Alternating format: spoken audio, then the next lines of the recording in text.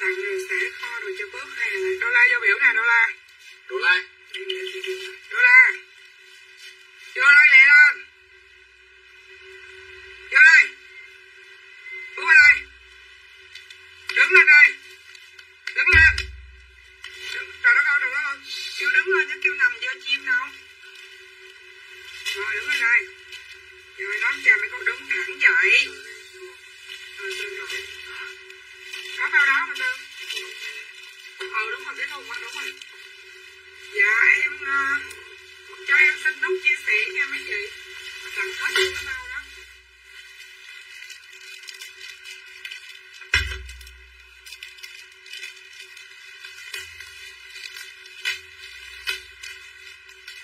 Rồi đi bán rồi đứng dậy hai tay vậy nè. Đứng dậy hai tay vậy nè. Cứ mỗi lần mà thấy anh Ti bắt đầu xách mấy cái đồ đi qua để ngồi thẳng cái lưng vậy thôi. Thẳng lưng vậy. Chơi lớn luôn. Tại vì cái này nè là hồi bữa là em định cho từ thiện, ta định cho từ thiện miền Trung. Xong cái cuối cùng là bị dính nhiều thứ không nói được. Cho nên hôm nay vừa bán vừa tặng, nếu mấy chị nào thích mua thì cứ 20.000 con. Mấy chị muốn mua mấy con cho con mấy chị thì mua. Hàng Việt Nam xuất khẩu. Còn chị nào có chia sẻ livestream thì em tặng. Chị nào có chia sẻ livestream cô Trương ơi, cô Trương có muốn gặp tôi la không cô Trương ơi? Cô Trương ơi, đi xuống em tùy đi mẹ nè. Cho nên là cái nào hello chị Hiền ca nhận hàng. Chị Hiền nhận hàng chưa chị Hiền ơi? Lơ quần rin hả chị Hiền? Chị Hiền nhiêu ký hả? Chết đi. Tới giờ nữa. Đây nè. Đây nè mấy chị. Dạ. Chị nào mà mua 100.000 thì em để cho 6 cái ha. Nhưng mà size bé cho nên ở nhà mà có cháu nhỏ đồ nhiều á thì mấy chị cứ mua cái này về lời 60 kg hả, còn ốm chán. Đó cho nên là nó có size lớn, size bé nữa nha mấy chị. Cho nên là cứ chị nào ưng thì cứ 6 cái 100.000 nha. Còn không là những chị nào chia sẻ thì tí xíu em sẽ tặng cho mấy chị. Nói chung là em chơi cho mấy chị banh nóc. Chị muốn mua sọt hay mua dài mua lửng chị Hiền ơi.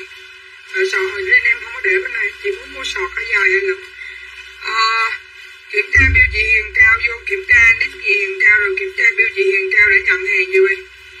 Nói chung là nó chỉ có 2 màu thôi. Nó chỉ có 2 màu ha mấy chị ha. Cứ 6 con thì là 120.000 hàng Việt Nam xuất khẩu. Nói chung là nhà mấy chị mà có em bé khoảng cỡ từ 25-30 kg trở lên đó là đã quất được con này rồi ha. 25-30 kg trở lên nha mấy chị nha. Đó. Còn 50.000 3 cái cũng được ha. 50.000 3 cái cũng được. Đây là cái áo dây mà 50.000 mà hồi bữa là em hết rồi bao nhiêu người hỏi nè. Áo dây yếm nè. Con này là 60 đến 82 kg mặc bao dễ thương nha, 50.000 con. Chị nào chốt áo lá này thì chốt giúp em con này mấy chị mặc với sọt đồ đẹp lắm. Con này mấy chị mặc với sọt đồ dễ thương lắm mấy chị, đây nè. Mặc với sọt đồ dễ thương lắm. Nói chung là đem ra thì đem ra chứ cũng tại vì có mục đích làm đó Sương, có mục đích làm đẩy về cùng với cái lô áo len để về quê, để về mấy cái chùa nghèo á, cho nên là bán được khúc nào thì lấy cái tiền đó để vô tiền ship ha. Linh xù nè, là con áo này đẹp lắm. Chị em kêu bữa lỡ này quên chụp cái đó đấy rồi.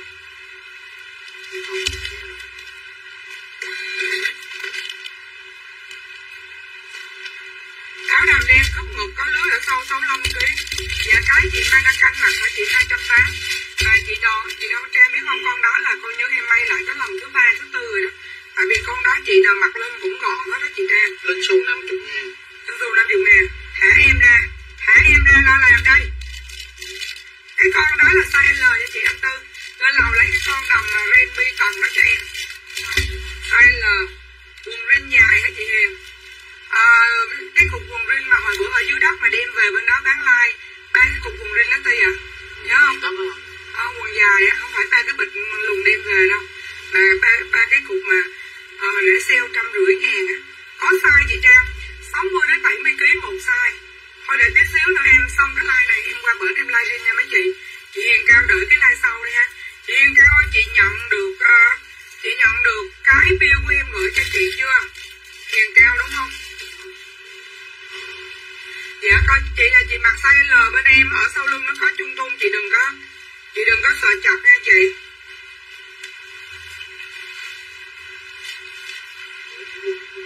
Có quần đi lên lầu coi thử có cái bao quần dài nào trên đó không? Sắp xuống 2-3 bao quần dài chị kiếm size 32 cho khách đi. Quần dài đúng không? Đúng rồi. Hiền Cao. Hồi bữa có làm không? Tuy sao trên app không thấy vậy?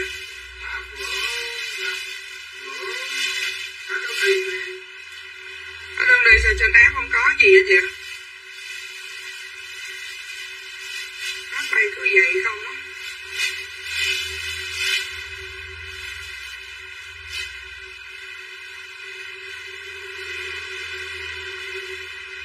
Nếu mà không kiếm ngoài kia được á thì ở trong cái app nó cũng có chứ không phải nó không có đâu. Cứ vậy không rồi quản lý bill hàng không được luôn á.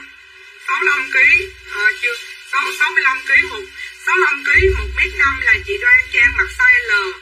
Nếu lỡ hàng xuống dưới em nói chị Trang nghe nè, tại vì em bán em không có chạy bay.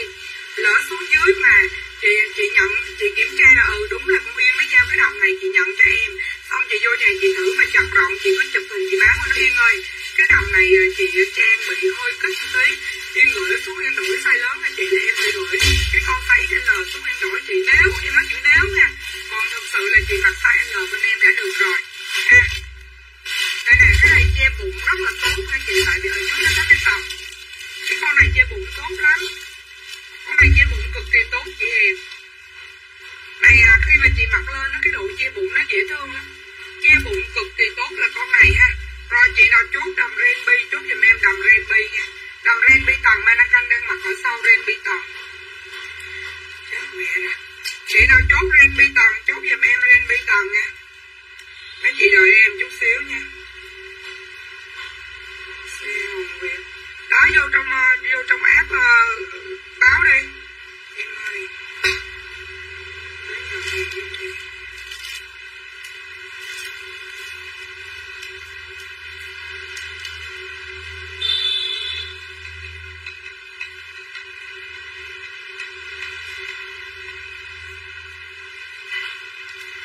Em ơi, cho người tới chở áo phao với lại áo len với lại thùng cơm cháy để về cứu trợ cái khu đồng xuân hòa xuân gì dùm chị cái. Tới bây giờ chị đang có ở bên nhà Lai nè.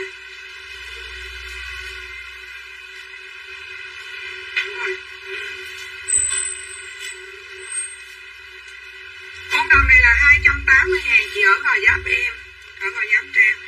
Rồi, chị nào hỏi quần dài đâu rồi? Ủa đây là quần gì vậy Tây? Quần gì đâu ạ? Quần này đâu ạ? Trên lầu ạ? Ủa sao có cái quần này?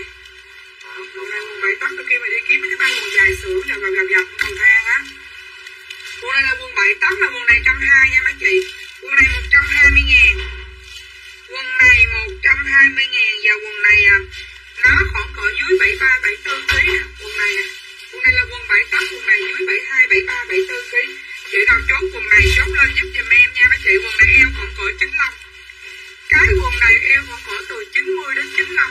Quần này dưới 73 kg. Chị nào cảm ơn chị Thảo Hồ chia sẻ nha. Chị nào chị áo 50 nhiều. Có một màu nó một bao. Nhưng mà con này á thì chị nào nè như chị Đoan Thủy á, chị lấy lúc đầu là chị lấy 2 con. Xong đó chị lấy thêm 4 con, bây giờ chị lấy 5 con. Nói thiệt mà 5 con để bán cục kìa. Nói chung là em không có bán ảo. Em mà bán ít em nói ít, em bán nhiều em nói nhiều ha. Dạ chị Đoan Trang có chốt cái đầm đó thì chốt giùm em nha. Không chốt thì em đem lên cất cái dưới này đồ nhiều quá. Giờ không có là nó sẽ bị tùm lum thứ hết trơn á. Rồi kiếm bill Hiền Cao đi chứ Hiền Cao gì gửi bill. Hay là để lại hay như thế nào mà sao không có đi hàng được. Đi rồi nha chụp hình nhưng mà kiểm tra trên app đâu có đâu. Lấy thêm cái nữa của chị Ren Nguyễn. Nè Ren Nguyễn thêm cái nữa 50.000. Ở Linh xù nè, thêm con nữa Linh xù 50.000. 50.000 của Linh xù. 50.000 của Linh xù nha. Anh Tư ơi, chắc xong này đưa cái bao này ra trước luôn á. Đóng cái bao hàng cho em luôn á. Linh xù 50.000. Anh Tư lấy hết cái lô quần này nè. Còn không nó đóng nguyên cái thùng này luôn. Để đóng đi về luôn anh. Để ít bóp tặng khách. Rồi, chị nào có chia sẻ livestream chốt lên giùm em mã tặng đi. Đứa nào mặc lấy 1-2 cái mặc hay Quần nè. Dạ chia sẻ cho chế có động lực. Ở giờ lu bu ông nội với chị. Chị Hoàng Phương nè. Chị Hoàng Phương 2 áo nè. Hoàng Phương 2 áo dễ mặc lắm chị Phương mà dễ thương nữa. Để đóng thành thùng á. Rồi anh Tư xuống kia cái thùng cơm cháy. Vậy mà lấy cái tại mọi năm là mùa này em đi cứu trợ rồi mà năm nay em làm không có tiền cái là ông nội đang bệnh á. Cái không đi được. Hoàng Phương nè. Đứng có thử dừa không? Lấy 2 con. Hoàng Phương 2 con 100.000. Đó cho nên hổng giờ là cái bao áo len của cô Huyền đầy chưa? Đầy rồi là chốt bao đó luôn. Rồi cơm cháy đưa lên đây coi thử còn bao nhiêu bịch cơm cháy. Cơm cháy 100.000 bịch, chị nào mà chưa ăn thử cơm cháy sạch là cơm cháy nhà em làm cơm cháy gạo lứt và bông ngon lắm thì mấy chị ăn thử bịch nha. Ăn thử bịch nha mấy chị. Hoàng Phương 100.000. Dạ đúng rồi. Tặng quần của Thảo Hồ nè. Tặng quần của Thảo Hồ nè. Tặng quần Thảo Hồ 2 con nè. Để út in nha. Thảo Hồ có chia sẻ nè. Rồi Thảo Hồ tặng này 2 con. Tặng 2 quần của chị Phương Nguyễn Mai để cho em xin lượt chia sẻ nha mấy chị. Tặng 2 quần của chị Phương Nguyễn Mai nè. Tặng 2 quần của Phương Nguyễn Mai. Phương Nguyễn Mai tặng nè. Dạ, một áo dây của chị Tài Lê. Một áo dây 50.000 của chị Tài Lê nè. Tặng quần của chị Phương Nguyễn Mai nè. Tài Lê nè. Tài Lê in chưa? Tài Lê 50.000 nè. Tài Lê 50.000. Tài Lê 50.000 nè. Nguyễn Mỹ Lệ không chia sẻ Ren Nguyễn 2 quần nè. Chị Ren Nguyễn 2 quần nè. Chị Ren Nguyễn tặng 2 quần nè. Chị Thể Thao Thanh Y 2 quần nè. Đó. Thể Thao Thanh Y để từ từ em kéo lên như là em kiểm tra cái lượt chia sẻ của mấy chị nha. Thể Thao Thanh Y tặng 2 quần nè. Ngọc Sương Phú Yên tặng 2 quần nè. Con lựa quần chưa? Gì? Quần. Tặng quần mới đọc của ai quên rồi. Xong rồi. Thể Thao Thanh Y xong rồi là ai nữa nè? Ngọc Sương Phú Yên nè. Ngọc Sương Phú Yên nè. Ngọc Sương Phú Yên nè. Không thấy Ngọc Sương Phú Yên. Ngọc Sương Phú Yên tặng quần nè. Rồi còn ai nữa? Dạ chị Bích Thủy tặng quần nè. Bích Thủy heo quay.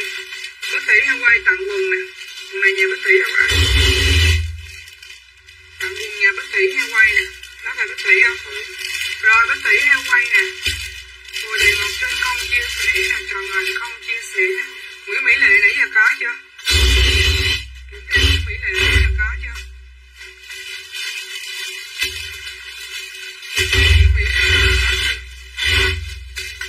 Nguyễn Mỹ Lệ 2 quần nè. Mấy chế đó của đồ em mà không đặt hay đặt mấy chế của áo thì em biết nha. Để em khỏi trong ngóng nè. Kêu kêu có chưa? Kêu kêu này không nghe phải không? Rồi kêu kêu nè. Kêu kêu. Một áo dây của chị Như em tặng nè. Rồi một áo dây của chị Như Nguyễn thành phố 50.000 nè. 50.000 của Như Nguyễn thành phố. Đọc lên nha. 50.000 của chị Như Nguyễn thành phố nè. Dạ mấy chị chốt tặng là phải có chia sẻ nha. Không chia sẻ là không chốt tặng nha. Rồi ai nữa? Trần Hạnh cũng không chia sẻ. Tài Lê một áo dây. Tặng quần của Hồng Ngọc có chưa? Chưa có đâu. Hồng Ngọc Vũng Tàu tặng quần nè. Thống kê chia sẻ. Hồng Ngọc Vũng Tàu tặng quần nè. Tặng quần của Hồng Ngọc nè. Trần Đoan Trang kiểm tra nha. Chị Trần Đoan Trang có lấy con đầm ren đó không thì báo nha. Trần Đoan Trang có chia sẻ. Chị Thảo Hồ nãy giờ có tặng chưa vậy? Trần Hạnh có rồi. Trần Hạnh Bình Định 2 quần nè. Trần Hạnh Bình Định 2 quần nè. 2 quần. Rồi đừng ống bút phi đó. Từ từ bấm cái Trần Hạnh Bình Định đó. Hành Bình Định có chưa? Bộ đùi rồi Trần Hành Bình Định tặng này, rồi ai nữa ta? Rồi Trần Đoan Trang tặng, Trần Đoan Trang tặng. Để có thử còn tiếp cặp nào ra lấy cho đủ 2 cặp nữa mà. Ra lấy 2 con quần cam rồi đó, Tư thảy cho em 2 quần cam nữa đi. Rồi Trần Đoan Trang tặng này. Bộ đùi sọc nâu còn không chế? Bộ đùi sọc nâu. Từ từ em suy nghĩ từ bộ đùi sọc nâu là bộ nào nha chị? Chị Thu Nguyễn. Rồi còn một cặp cuối cùng là mình tặng cho chị Thu Nguyễn này. Bộ đùi sọc nâu là bộ nào ta?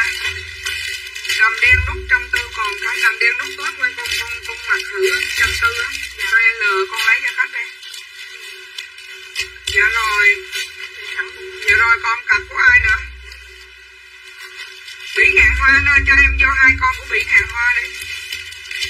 Tặng đó chưa? Tặng đó của cặp đó của chị Trang có chưa? Trần Đoan Trang có chưa? Hôm nay nè.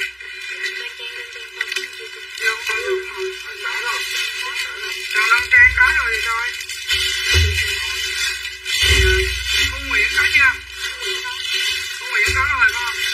Rồi Bỉ Ngạn Hoa có chưa? Rồi Cẩm Văn Nguyễn có chưa? Rồi Cẩm Văn Nguyễn nè. Rồi cho 2 con cuối cùng của chị Bùi Thị Ngọc Trinh đây. Không, đó không phải. 2 con cuối cùng của Bùi Thị Ngọc Trinh.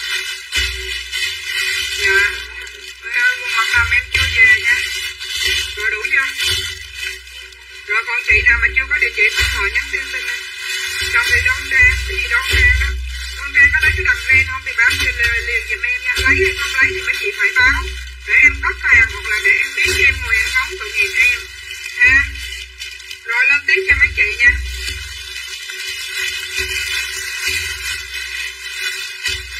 Không, kịp hay không kịp cũng không có hứa đâu. Em ơi, kịp hay không kịp cũng tin bình thường là sẽ 2 ngày tới á. Nói chung là Hà Nội thì 3 ngày á. Nhưng mà không có dám hứa tại vì bây giờ mưa bão.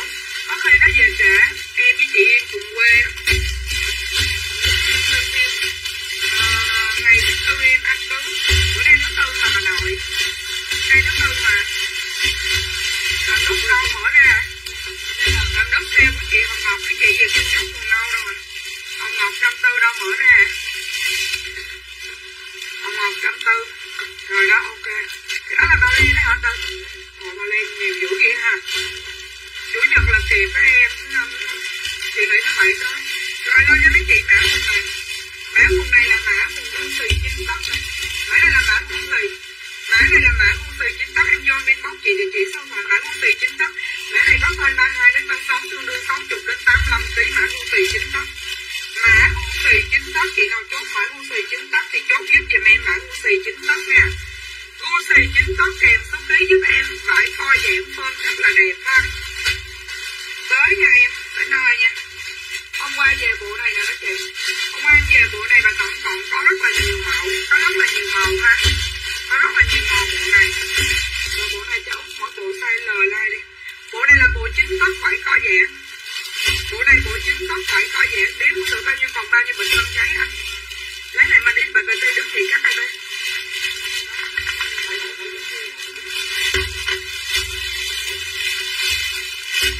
Cái nhà đầm này cho Trần Đoan Trang đầm này trang gì mà cưng lắm, cưng mà gọn lắm.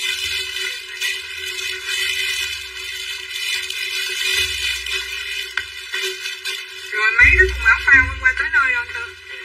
Mấy bao vậy? 2 bao áo phao hả? Mình bảo nó 5 bịch thì 7 bịch. Để mình dán ra hết trước chụp cho em, mở cửa chụp cho em tấm hình. Có gửi ra được một cái áo phao nào mà này nó đóng kỹ rồi. Bộ đây là bộ 9 tấc nha. Bộ 9 tấc 200.000 một bộ. Chị kêu hôm qua em về. Chị ở Tiêu Hòa em. Chị ở Tiêu Hòa Trang. Bộ đây là bộ sắn ngực nè. Chị mặc là đầm đúng không? Dạ em đang mặc đầm bướm bướm nè chị. Em đang mặc đầm bướm bướm nè chị. Dễ thương không? Ở sau nó có lông nhúng nè. Ở sau nó có lông nhúng. Còn lấy mấy cái bộ đây mấy màu cho offline đi. Chị kêu bộ này là 240 nha. Bộ này á, em nói thiệt khi mấy chị mặc lên lấy cho Út một bộ đỏ này. Bộ đỏ size L để Út mặc thử áo cho mấy chị coi. Khi mà mấy chị mặc ra cái sống ngực nó làm đẹp lắm. Bởi vậy cho nên bộ này em may tới là mấy trăm bộ mà 5-6 màu nha mấy chị nha. Đó, vải gì, vải lụa nhưng mà ở sau lưng nó có coi dạng inbox chị thì chị số hỏi đi Trang thôi. Lấy bộ tay L không? Bộ này để like, ý là lấy mỗi thứ một mẫu tay L ra để like. Nó Trang cái gì đó à? Cái tầm 280.000, 280 luôn chị Như Nguyễn, 280. Có bộ nào XL em lấy bộ vàng XL cho út thử cái áo.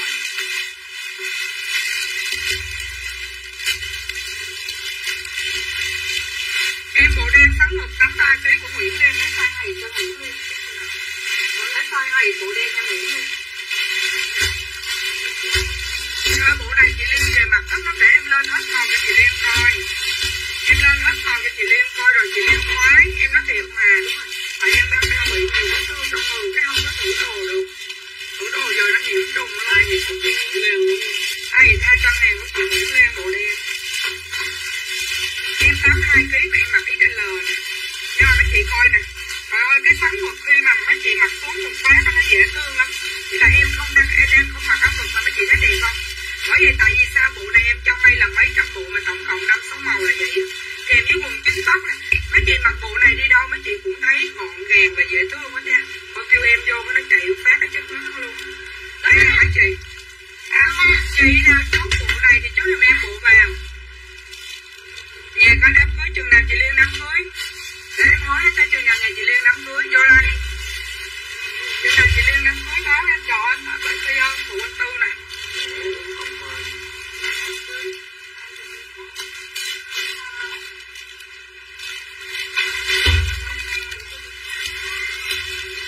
Phụ quốc Tư. Chắc tổng cộng phải 5 cục vàng hết hả Tư? 5 cục vàng hết không? Hỏi đây đi.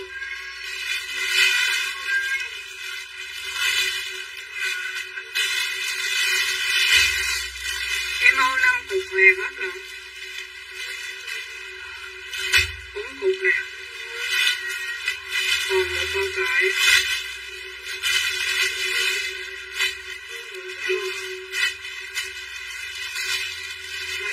2 tuần nữa bộ xanh chính tóc kế bên áo đỏ chị. Rồi em lên xong hết rồi chị lựa nha. Rồi em lên màu xong hết rồi mấy chị lựa ha. Lâu buông một chút mấy chị thông cảm. Đây là bộ đỏ nè. Em lên hết rồi mấy chị lấy màu nào lấy nào. Bộ đỏ này dễ thương lắm nha. Bộ đỏ này mặc lên cực kỳ trắng. Vải đẹp lắm. Đây là bộ đỏ nè. Có nhiều bộ lắm chị kêu chốt hai bộ nè. Bộ đỏ nè. Đỏ tay cũng đẹp nè ha. Rồi đây là bộ caro nè mấy chị. Caro vải cũng xinh nha. Caro. Chị nào chốt caro chốt giùm em. Quần đó hết đây. Cháu quần đó hết đây. Quần hết quần rồi đây. Đây là bộ xanh kép này. Đó mấy chị muốn lấy bộ gì lấy. Chị kêu lấy bộ xanh kép không. Rồi xanh kép 70kg của chị kêu. Xanh kép 70kg của chị kêu. Xanh kép 70kg 2 tuần nữa chắc kịp chị. Chắc kịp. Dạ caro không có 90kg gì hạnh. Caro nó may ác nhau. Nó may cái vải phúc á. Có qua bộ caro không có còn 90kg không.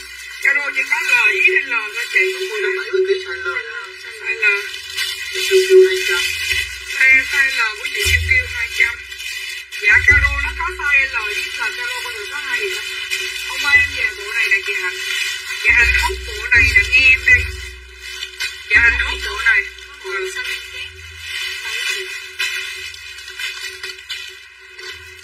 Em là một đen đầu tiên.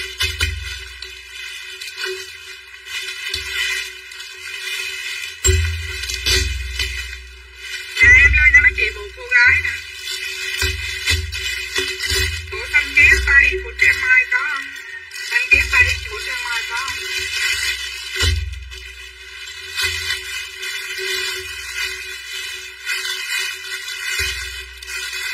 Đây là bộ cô gái mà em yêu cầu mấy chị nên lấy. Trời ơi em nói mấy chị phải đẹp kinh. Mà em không có may cái quần áo phớt như mấy đứa tuổi teen ở trên mạng. Mà em may màu này nè. Mà em may cái vải này nè mấy chị có vải đẹp không? Mà em may ống nhỏ nè. Mà cái bộ này chị Hạnh ơi, chị Hạnh hút bộ này chị Hạnh đứng lên ngồi xuống buôn bán rất là gọn, rất là xinh, rất là đẹp và rất là dễ chịu. Vải rất là đẹp nha mấy chị. Bây giờ coi thử bộ nào có 3X đọc cho chị Trang Mai lựa. Dạ có màu vàng 3X. Có màu vàng có 3X, màu đen có 3X không? Màu đen không có 3X. Màu chỉ có màu vàng có 3X thôi nè. Rồi màu nào có 3X nữa? Chị ơi có vàng là có 3X thôi chị Trang ơi, chị Trang lấy vàng 3X được không? Bộ cô gái hay của Hồng Dung Tròn.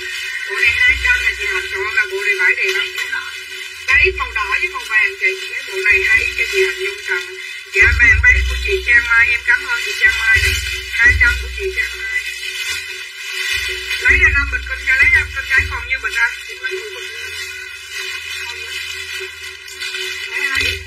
Lấy bộ này hay cho chị Hạnh Dung Trần. Hạnh Dung Trần cô gái Tây Ao đọc bên đây. Đọc cái bài kia kìa, mới quăng ra. Mai, em đọc đâu? Còn bao nhiêu bịch cơm cháy anh Tư? Hả? Ăn đi hả? Có bộ hay này chưa? Anh không cho.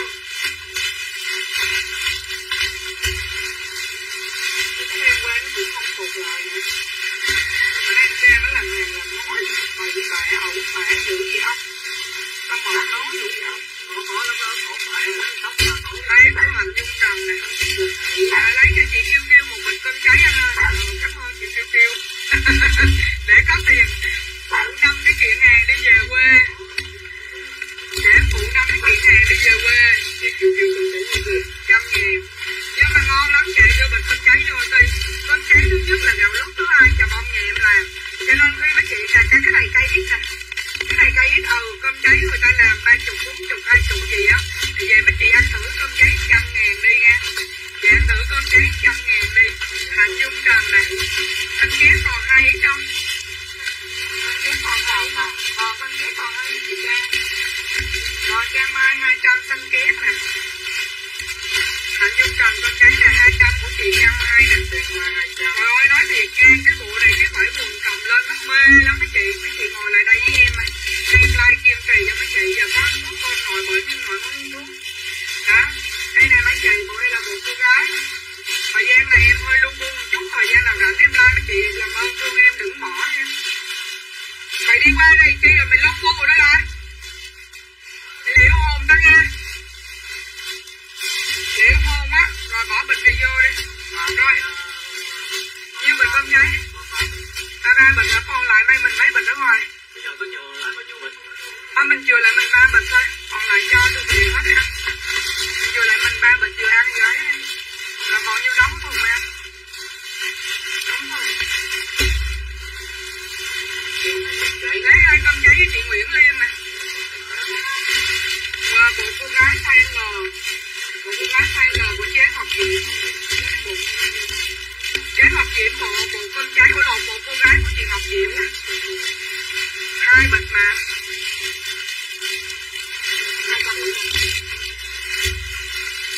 Rồi bộ cô gái của chị Ngọc Diễm có chưa? Nè cô gái của chị Ngọc Diễm 200 nè. Anh chị rút ra tiếng 2 bì không? Để xong để khi ổng làm á. Khi ổng làm ổng không có ổng ăn á. Rút rồi 2 bịch rồi để nha mình 3 bịch đây còn như cho hết nè. Để cho em không bị tôi ngã mưa còn gửi gì cho luôn. Tại vì giờ có nhiều dùng nó vẫn còn đang chia cắt lũ á mấy chị. Có nhiều dùng còn đang bị chia cắt lũ. Và bữa nay mọi kỳ nó phải đi ra Huế nữa để hỗ trợ tuyến ngoài Huế. Nguyễn Mỹ Lệ nãy giờ có mua gì đâu mà dồn đơn ta chị Lệ ơi. Vừa nãy em có chia sẻ không gọi tên em tặng gì hết. Anh ơi, rút 2 cái quần cho Ngọc Diễm ấy. Rút hồi này em có một bộ đỏ đua mà kim tuyến nè mấy chị. Rút 2 quần tặng Ngọc Diễm nè. Rồi hết rồi nha, để em đóng hàng đi nè. Mấy chị coi đỏ đô mà phải kim tuyến đẹp lắm. Phải này kim tuyến đẹp nó phải này ngày xưa em hay bộ ống bó đẹp lắm. Chốt giùm em bộ đỏ đô kèm xúc phí. Cưng lắm nha, bộ đỏ đô vải đẹp mà cưng lắm. Ai chốt giùm em đỏ đô kèm xúc phí 200.000. Bữa em có lấy 2 quần ở hội gì vậy để chút xíu dồn đơn gì là Nguyễn Mỹ Lệ bữa lấy 2 cái quần lấy riêng đó không? Rồi chốt giùm em là bộ đỏ đô kèm xúc phí rồi bỏ bịch nó đi không? Đây nè bỏ bịch. Đỏ đô kèm xúc phí tổng cộng là 6 con màu nha. Mấy cái bộ này mà mấy chị không lấy tiếc lắm luôn đó mấy chị ơi. Cái bộ này không lấy mình bị tiếc. Bị tiếc. Một coi lại cái chị hồi nãy chị cho địa chỉ số hỏi chị đi. Hello. Dạ đỏ đô của chị Tuyến Nguyễn Thị XL. Đỏ đô đây là con, đây là đỏ đô nè, đó là đỏ tươi mà. Rồi đỏ đô XL của Tuyến Nguyễn Thị là còn bộ sao? 200.000 của Tuyến Nguyễn Thị đọc lên nha, đọc không nhiều lúc XL. Tuyến Nguyễn Thị 200. Đọc trên tờ giấy á, chứ không có phải đọc cơ đâu nha Tây. Đọc tờ giấy mà. Rồi em lên cho mấy chị mã quần nè. Mã quần này là mã quần hàng Việt Nam, hàng xưởng. Mã quần Chanel. Mã quần Chanel dài nha mấy chị ơi, cái quần này là quần ống thun nè. này là 220.000. Chốt giùm em quần chờ neo suông nha. Chị nào chốt chờ neo suông, chốt giùm em chờ neo suông. Chờ neo suông nha. Ai chốt chờ neo suông, chốt lên giúp giùm em chờ neo suông. Chờ neo suông này có size. Chị nào ưng size bao nhiêu ký, mấy chị bao nhiêu ký thì cứ báo lên cho em lấy số ký cho mấy chị nha. Quần đen viền vàng là viền chờ neo. Quần này là quần trứng tóc nha mấy chị. Quần này là quần trứng tóc nè. Trứng tóc ha mấy chị ha. Chị nào chốt trứng tóc cu xì nè, trứng tóc xanh đen cu xì thì chốt. Có size từ 60 đến 85 kg mã này nha. Mã chốt giùm em mã trứng tóc cu xì. Chị nào chốt trứng tóc cu xì chốt lên giúp giùm em trứng tóc cu xì kèm số ký. Không có bình xì đây, bình xì nữa không? Trứng tóc cu xì kèm số ký. Và bộ sắn ngực đó em có màu đen nữa nha mấy chị. Bộ sắn ngực đó em có màu đen nữa. Chị nào chốt màu đen chốt giùm em. Có lấy 3 bịch phân chế bỏ ra. Chị nào chốt cái này thì chốt lên giúp giùm em nha. Chốt lên giúp giùm em. Mỗi năm là mùa này có tiền á mấy chị, là còn đi từ thiện năm nay. Làm không có cho nên nay còn nằm ở nhà. Nằm ở nhà với chó ở trời. Ủa anh Tư, ví dụ như cái đó cái mình đóng cái thùng tôm cháy phía dưới là mình để cái bao đó ở trên được không? Bao quần áo ở trên được không? Cho nó bớt tiền ship mình á. Đó anh Tư thiết kế cho mình tôm cháy còn bỏ trong bao nha. Chứ không nó sẽ bị bỏ đi tới nơi cho mấy đứa nó làm, mấy đứa nó phụ hội gì á.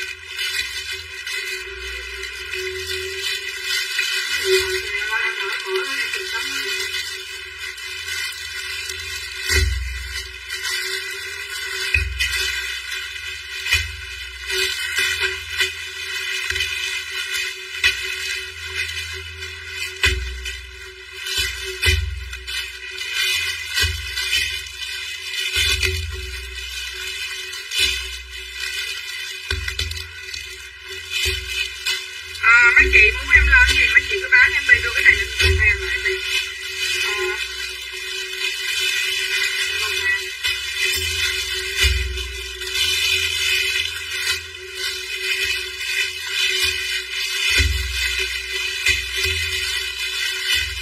Rồi hôm nay em về một cái lô đồ mới mấy chị. Hôm nay em có về một cái lô đồ mới nha. Đưa cái đồ rồi. 3 bao, 2 bao anh Tư. Sáng nay trang về mấy bao? Rồi đưa 2 bao đó ngoài đây cũng có. Rồi em lên tiếp cái hàng mới cho mấy chị. Hàng mới. Tại vì đợt này em ra toàn đầm. Đợt này em ra toàn đầm có đá, có một cây.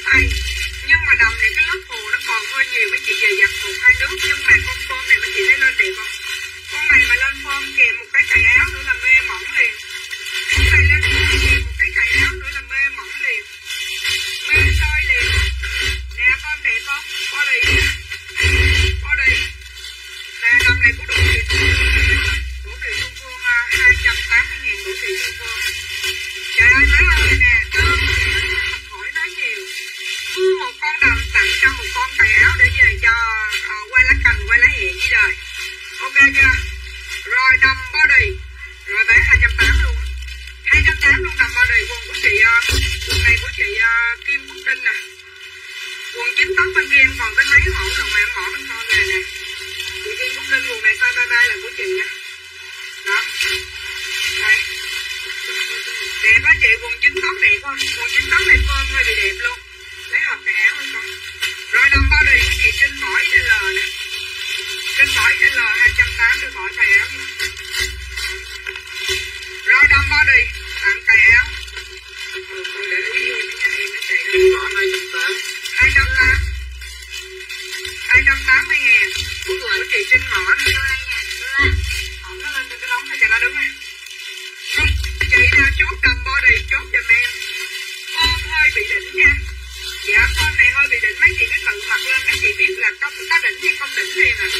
Ha, nó may bằng thun gân nữa mà thun gân khi mấy chị mặc vô thì cái độ che bụng rất là tốt nha. Độ che bụng rất là tốt ha. Đầm body thì mấy chị mặc không mấy chị đi tìm cũng được, không mất còn hoặc là một con áo đen dệt ở ngoài ha. Rồi đầm body của chị Như Nguyễn thành phố nè. Như Nguyễn thành phố nè. 280 ngàn của Như Nguyễn thành phố nè. Chị nào chốt đầm body chốt cho em body 280 của Như Nguyễn. Nè cái con này là mấy chị mặc lên tự động nó hát dáng nó hát gì đó. Nó hụt chị dầu Ubilac nó muốn hát gì đó nó hát nha mấy chị. Nó muốn hát cái gì đó nó hát à. Ha. Chị nào chốt đầm body chốt lên giúp giùm em đầm body kèm số ký.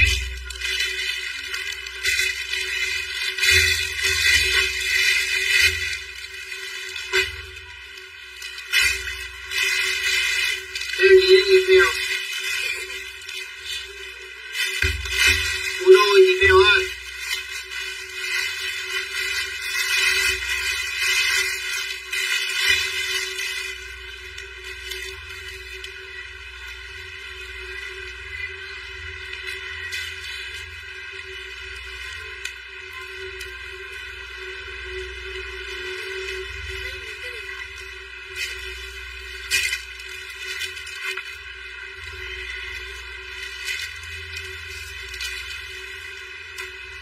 Rồi lên tiếp cho mấy chị đâm đá nè. Mà form này chào chị cái tay.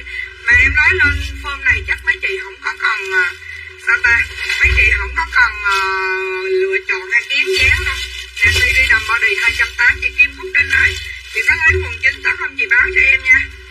Chị có đây là của gì vậy? Đầm body đúng. Phải đây đầm body. Rồi lấy con này size L nè. Một size này. Gì hả? Đầm body.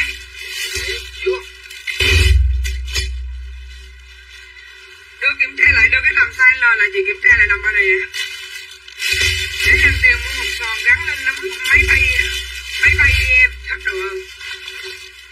Size L này. Đưa con cái nào mà. Ủa sẽ chửi tiếp. Nè mấy chị 280 ngàn. Nè, đó. Mấy chị yêu cầu yên là ra đầm phôm suông là có đầm phôm suông nha. Mấy chị yêu cầu yêu ra đầm phôm suông là yêu ra đầm phôm suông nha.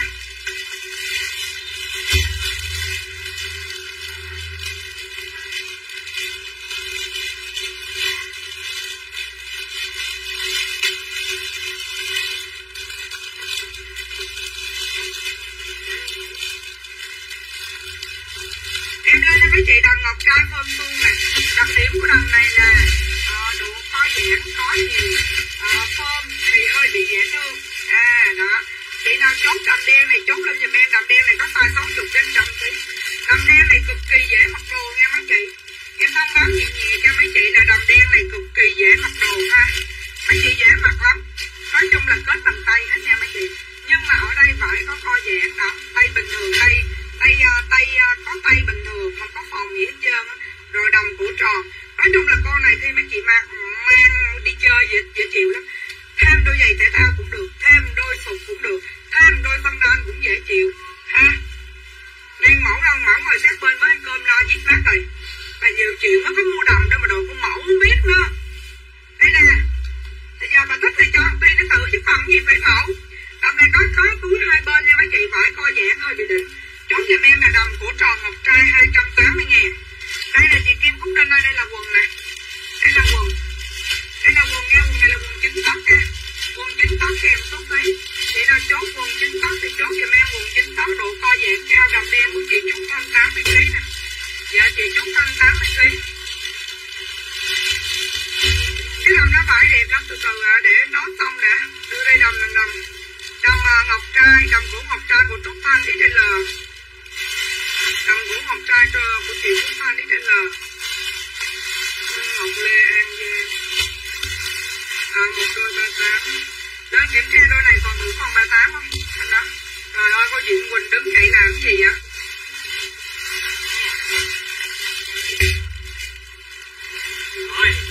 Dạ quần chính tóc là 220 chị Nguyệt Đỗ. Rồi chị Trúc Thanh ơi, vào cho em xin địa chỉ số điện thoại nha chị Trúc Thanh ơi.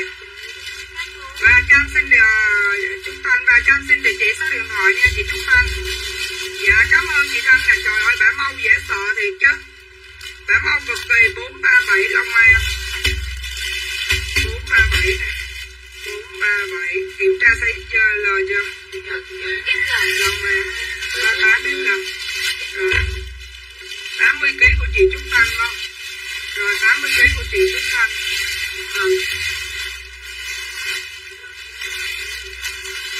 Rồi của Minh Ngọc Lê nè. Vô đây. 38 không tay? Cái đôi này là đôi đi mưa nè, đôi giày này đi mưa tốt lắm. Đôi này là 250, còn có mấy đôi sale cho mấy chị với giá là còn có mấy đôi sale cho mấy chị giá 150 nha. Còn có mấy đôi sale mấy chị giá 150 nè. Đó này nè. 150 ngàn. Trúc Thanh 280 đúng không? Đúng rồi. Rồi đôi này của chị Minh Ngọc Lê vô trong tin nhắn mới chọn ngón tay lên Minh Ngọc Lê 150. Nó tỉnh lên đó luôn Tì. Nó tỉnh lên cái hộp luôn. Minh Ngọc Lê đó. Lấy hơi rộng xíu, đổi là cái đầm hay gì cho Trúc Thanh là dạ. Đổi tay hay thế. Dạ tay lên một cái dây rồi. Quần 98 eo 88 101 chế ơi. Gì gọi là đầm ngọc trai 95kg bay của chị Đại Hiệp. Chế ơi vòng 2 size 82kg là bao nhiêu đo giùm em không chế? Chị Liên lên chiều cao cân nặng đi. Chị Liên lên chiều cao cân nặng em lấy size cho chị Liên với em là một size đó. Lấy quần chính tóc của chị Trúc Đinh nè. Cái đó của ai đọc đi nè, mấy đứa không? Đại Hiệp 280. Rồi Nguyễn Ngọc Lê 150. Rồi quần này của Kim Cúc Đinh 220 nè. 220 quần này của Kim Cúc Đinh. Thứ 7 giao giùm được không? Dạ được, chị lấy giùm em quần 98 eo 78 hoặc 80. Chị Nguyệt Đỗ lên chiều cao cân nặng lên chị Nguyệt Đỗ.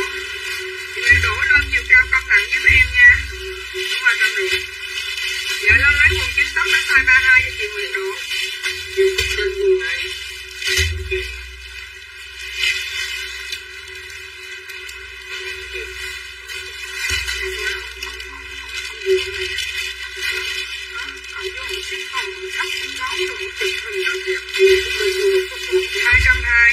Rồi lên lấy một cái size 32 cho chị. Chị mặc là 2X còn đầm này mà co giãn nhiều nhưng mà chị mặc 2X đi. Chị mặc 2X nó hơi rộng tí. Anh ơi đúng rồi. Anh ơi còn bịch cơm cháy nào cho chị Kim Cúc Đinh, bịch cơm cháy 100.000 này. 100.000 của chị Kim Cúc Đinh. Kim Cúc Đinh 100.000.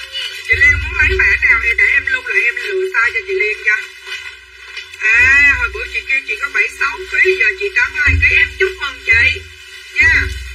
Em cắt rớt mấy người lên cân vậy đó chị nha.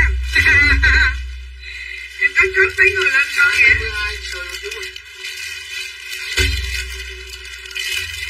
232 của ai đây? 232 của chị gì á? Chị gì size 32 á? Của chị Nguyệt Đỗ. Đó, cao 1 mét. Trời đất ơi rộng, thôi đừng mặc. Hơi rộng quá chị 57kg, con này mà nếu mà được phải trên 60kg. Con này được phải trên 60kg. Lấy 2X đầm ngọc trai, nhưng mà cái đầm ngọc trai này chị lấy rộng mặt nó mới đẹp. Cái này là hơi rộng so với chị Nguyệt Đỗ đó. Cái đầm này đúng rồi, nó tán một cái chất này ngoài chỗ ngáp luôn á. 280 chị Liên ơi. Cái con đầm ngọc trai này mấy chị mặc hàng ngày thích lắm. Mấy chị mặc đi tới đi lui nó cũng dễ. Mấy chị chỉ cần mang một cái giỏ đeo chéo thôi, mang một cái giày thể thao hoặc một cái quần thể thao, mấy chị đi chơi là phải nói bao đỉnh luôn, em nói thiệt. Cái đầm này nó rất là dễ mặc đồ. Mày nhói à. Ấm qua đây cho em biết nữa. Đi lại chị Quỳnh đớm đi đây. Tính chỉnh đây nè. Tôi bóp trọng cho mày chết mày. Cái chị đây. Cho tôi thử, đến hết em mua hết. Em có mặc mấy quần áo đâu chị? Đại Hiệp bịch cơm cháy còn mấy bịch rồi đi. Lấy em, lấy chị Đại Hiệp. Dạ mấy chị thích lên gì thì cũng nói em lên nha. Cái đồng này mà chị Đại Hiệp mặc vô là bao mê. Cái đồng ngọc trai nè, nhất là những chị mà luôn luôn cắt á. Sáng em dậy sớm qua chị 12 giờ chưa thấy mặt. Trước đây nói nghe là chị nhớ cái đợt mà bị dịch mà em bị lỡ hết cái trong dưới không? Chị nhớ mà em chụp hình mà nó giống như nó mọc cái mụn nước á, chị nhớ không? Mà nó mọc cái mụn mũ mà hết ở dưới luôn, chị nhớ không? Giờ nó bị lại nè. Cơm cháy còn không Tì? Còn mấy bịch à? Đưa cơm cháy á. Nói chung là cơm cháy gạo lứt á mấy chị. Cơm cháy gạo lứt và chà bông này mặn mà. Chà bông nhà em làm mặn mà lắm nha mấy chị. Chà bông này làm mặn mà ngon lắm. Trang chị lấy 2 bịch cơm cháy cho chị nung lên rồi còn có 1 bịch rồi phải không? Đừng thua nữa anh, để cho tụi nhỏ nó đi cũng sợ nó ăn. Ý là tại vì á em gửi hết cái thùng đi về ngồi đó cho mấy đứa nhỏ mà nó đi cứu trợ mấy cái vùng đồng bào bị lũ lụt bị chia cắt á mấy chị, kèm với áo phao á đây nè. Đó cho nên đóng hết, cho nên để nãy cho có để lại ít bịch thôi đây nè. Dễ thương á, trời ơi mấy chị thấy em đóng quà về quê mà dễ thương không? Sao em mê mấy cái này lắm trời ơi, thiệt á. Bữa mua 3 con quần về nhỏ em gái vừa đầm rộng. Vậy em chốt thử cho chị con Nguyệt Đỗ, con này thử lại nha. Đó, chốt thử con Nguyệt Đỗ không? Chốt thử con quần chính thức cho chị Nguyệt Đỗ. 220.000. Để cho mượn coi lại đồng ngọc trai đi con, hôm nay có đồng ngọc trai và đồng body về nha mấy chị. Nó phải sức cái túi hồi đầu đó của em đủ không quá. Cái đái cái đứng dậy là nhúng vô cái đầu nước muối một cái là con chim lúc đó nó như con xà lông á, mấy chị chặn chanh vô cái nó lại gì đó kiểu vậy đó, hiểu không? Đây là mấy chị. Nhưng mà nếu 2 con kia mà yêu đó mà chị chụp á là con này chị sẽ vừa. Nè đồng ngọc trai hôm nay về nè.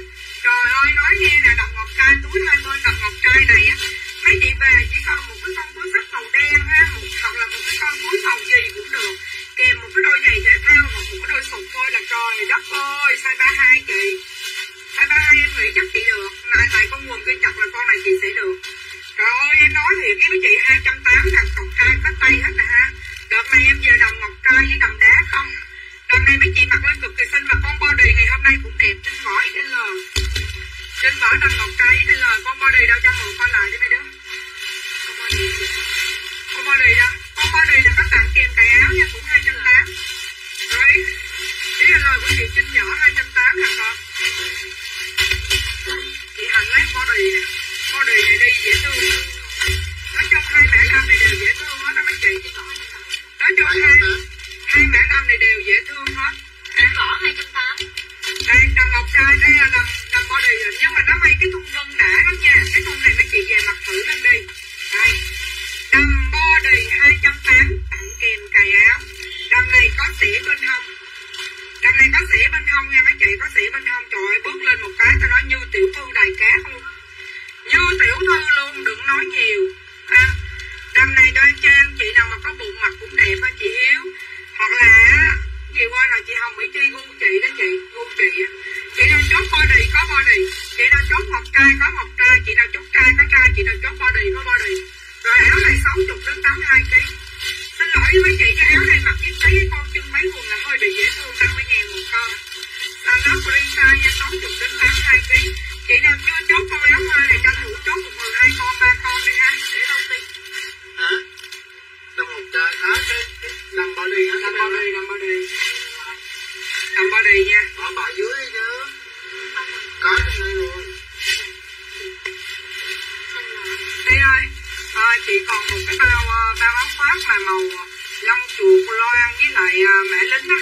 Rồi Ti đưa hết cái bao xuống đây, chị sale cho hết 130 cho mình, chị lấy đi đợi tối nay về một cái lô áo khoác mới. Đầm ngọc trai tặng cài áo đi chị. Riêng chị em tặng chơi vậy thôi chứ. Nhưng mà cài này đắp còn lại, không đập đâu, lấy cái đầm ngọc trai cho Hồng Mỹ Chi.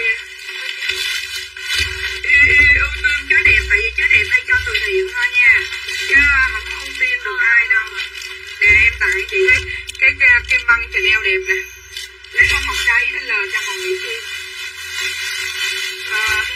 Chốt cho Hồng Mỹ Chi nè. Rồi, chốt em bill qua nhà Ý ghé lấy nha.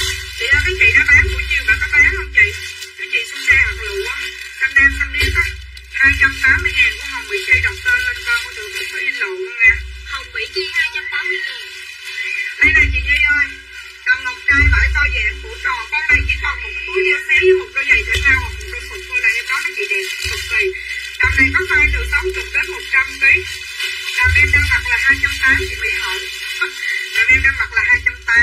Ở sau nó có chung nhúng đẹp đó mà dài tới ống quyển lần nha chị. Tầm body 75 kg của chị Phương Trang. Tầm body sau lưng anh Ti 75 kg đâu hợp cái áo đâu rồi. Tầm body 280 của chị Phương Trang. Chị Phương Trang Bình Định 480. Còn chị mặc là 280 nha. Phương Trang 280. Nếu mai chị mua thì chị gọi cháu cho em luôn. Rồi chút em xuống em gửi tiền luôn chị. Lấy 2 triệu nào Kia nha. Ai vậy? Kim Tuyến. Cái này bao bì. Rồi body nè. Body 280 của chị Phương Trang XL. Rồi gì chị in chưa vậy? Rồi Phương Trang nè. Dạ hai áo đâu rồi? Kim Tuyến đâu rồi? Sao chị không thấy ta? Hai áo hả? Rồi hai áo của Kim Tuyến thì tự ghi hai áo 100 nè. Dạ đầm em mặc là 280. Chị vô chị đứng em xem đây chị Hậu. Trời ơi gọn lắm chị, em 82 kg nè. Ở dưới nó có một cái nắp này, một cái nắp trắng luôn này chị. Ở dưới nó có một cái nắp trắng nữa, mà chị có cái nắp trắng ở trong không? Nắp trắng con một ly ở sau nó có không mà chị. Ở sau có trong nha. Cho nên chị nào chốt con này thì chốt lên giúp giùm em. Nè, phải áo khoác này 130 là mấy chị chụp lộn này. Ủa? Ủa sao nó còn nhiều vậy? Đó. Vậy đâu mới phải 130 được 160. Nè lên áo khoác 160 cho mấy chị coi nè. Nè lên áo khoác 160 em nói mấy chị nó co giãn hơi bị đẹp luôn. Co giãn form đẹp cực kỳ nè. Nè mấy chị áo khoác nè. Mặc lên một phát là em nói đem 160.000 áo khoác. Em tưởng nó còn 3-4 cái chứ không phải lộn. Em bị nhớ lộn, em bị lắc não mấy chị. Não em đang bị lắc nha. Trời ơi làm ơn chốt cái con áo khoác này đi nắng đi mưa đi trưa đi chiều hè nha mấy chị.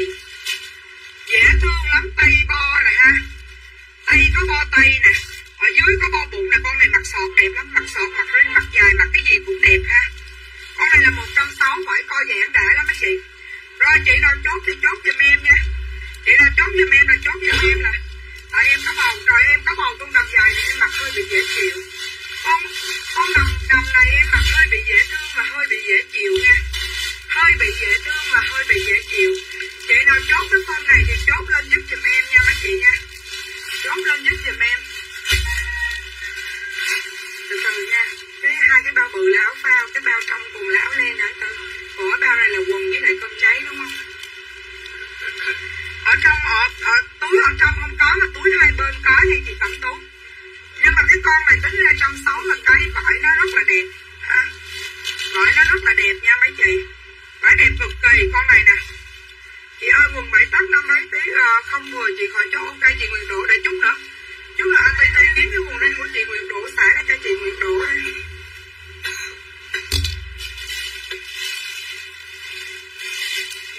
Chắc mẹ áo len đóng hàng đi hết rồi còn nữa đâu rồi kiếm ta.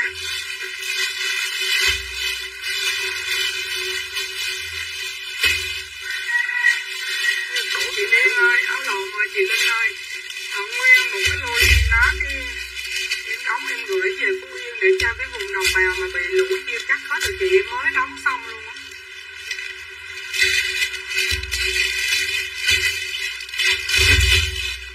Chết mẹ. Có kiểu nào mặc bầu được không? Kiểu làm suông mặc bầu cũng được. Nói chung là vô cái tay Phú Yên đi Hồng. Vô tay Phú Yên đi nó nhiều mẫu lắm. Nó nhiều mẫu, nhiều sự lựa chọn lắm nha. Nó rất là nhiều mẫu và nhiều sự lựa chọn. Cứ vào đó kiểm tra đây. Cái con đó là cái con vân beo. Con đó là cái con vân beo. Em có cái con lon này nè. Mà em nói với chị là cái con lon này vải nó đẹp lắm. Vải đẹp phải gấp 2 lần con đó. Cái con lon này nè. Con lon xám này nè mấy chị. Mấy chị thấy không? Tính ra con sữa em nó có mắt thẩm mỹ lắm. Nó may 3 màu giống nhau. Còn con trơn gân nữa nè. Còn con xám trơn gân. Tính ra sữa em nó có mắt thẩm mỹ đúng mấy chị. Khá khen cho nó. Bởi vậy nhờ nó em bán đủ nợ luôn. Đây là mấy chị con này là vải đẹp gấp 2 lần 2 con kia nha. cái con lon này nè, cái con xám lon này nè. Cái con xám lon này vải đẹp gấp 2 lần. Vải đẹp gấp 2 lần. Em có một cái mẫu đầm cúc nữa Mỹ Hậu. Lấy cái đầm con cúc cho Út. Ti ơi, Ti lên lầu Ti kiếm giùm Út ơi, giùm cho chị cái bao đầm mà đầm lấy cái con đầm dây xuống cho bầu mà. 65 đến 100 kg 160 ngàn con. Nó có mấy con đầm dây giống vậy anh Tư kiếm giùm em. Cái bao đầm dây 160 là đầm dây ngủ chị hay mặc đó Ti à. Ti lên Ti lấy còn một cái bao còn 5-6 cái. Còn một cái bao còn 5-6 cái nữa là hết, nó lôi hết lên nè. Gì hả? Tao nói với mày tao quên này.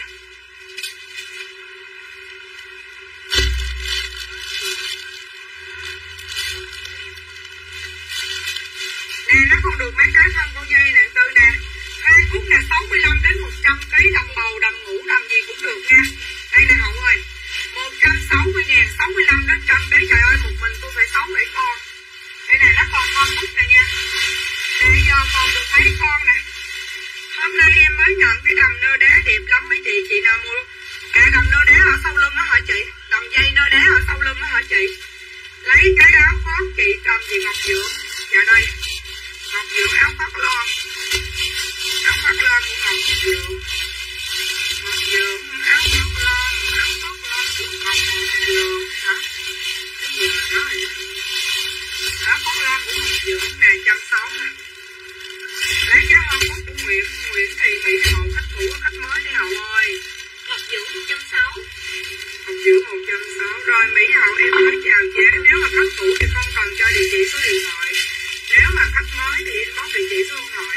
Con này nó free size Hậu khỏi cầm từ heo nha. Con này 65 đến 100 kg nha Hậu. Con này từ heo em khỏi cầm từ heo ngược lại chị ha. Con này khỏi cầm từ heo ngược lại.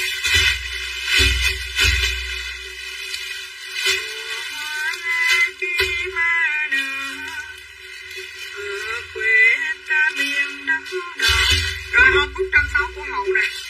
Nguyễn Thị Mỹ Hậu. Nè nó còn vài con nè. Đây là con hoa xanh. Đây là con nền xanh hoa đỏ. Nền xanh hoa đỏ nè mấy chị. Trời ơi kiếm mặt đi nha. Mai mốt đi đẻ mặt cũng sướng nữa Hậu. Con này là con hoa nhẹ nhàng. Có được không? Nó còn có 3 màu thôi. Hoa cúc nền xanh hoa đỏ và hoa nhẹ nhàng. Mình chốt 3 con mà về mình mặc từ đây tới đẻ. Nó lúc sau đẻ nó cũng sạch sẽ và mát mẻ nè. Cho em địa chỉ luôn chị Hậu ơi. Chị Hậu ơi inbox cho em xin địa chỉ số rồi. Dạ rồi ba từ để Út coi nữa nha. Để Út con này. Cái con Hồng Cúc có mình sẽ đưa con Hồng Cúc luôn để dùng em. Con Hồng Cúc 6. Đúng rồi Hồng Cúc. Một đầm dây hoa. Áo khoác có size từ 60 đến 100 kg chị Phương ơi.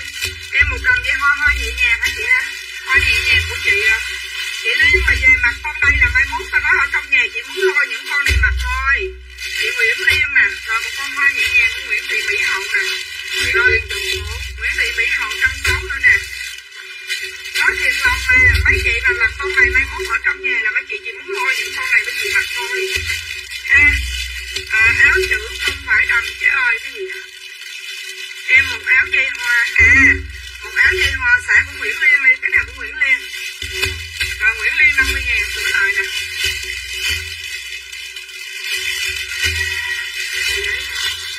Sửa 50 ngàn. Dạ rồi. Áo. Lấy một con áo khoác beo trên lò. Đây nè. Beo trên lò. Rồi Phương Nguyễn Mai nè. Phương Nguyễn Mai 160 áo khoác nè. Phương Nguyễn Mai áo khoác 160 nè. Trời ơi, 7 ơn cho 7 ống ngàn nước uống gì vậy? Có cái 15 của nó bị chết ngủ. Trời ơi, đủ má bán cũng được, nãy giờ trên 10 cái ông cho uống nước. Tụi đây, uống rồi này. Không ai kêu nước. Không ai kêu nước để cho uống nước không? 1, 2, 3, 4, 5 ly nước dừa với lại 2 ly trà đá. Nhanh ơi. Nước. Thế thì có trên đầu dưới giếng. Con vợ đi làm chồng ở nhà nè mấy chị coi nè đó. Ở nhà biết gì ông vô ship mình gấu để con gấu với con trâu chép bên đó để chút về nghỉ đó vậy á. Chồng em lấy XPD thì có chứ. Trời ơi XPD muốn chết luôn. Nó có 2 size thôi. Size 60 đến 80 kg là một size Phương. Phương yên tâm đi nhớ số ký Phương nha. Có nói số ký và nhớ số ký bà 80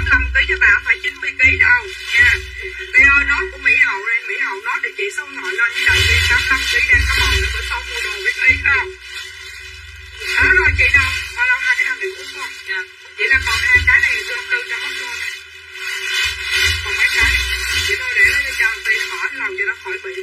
Con này để ngoài. Rồi chị nào có chốt cầm dây nữa không? Để lên lần nữa nè.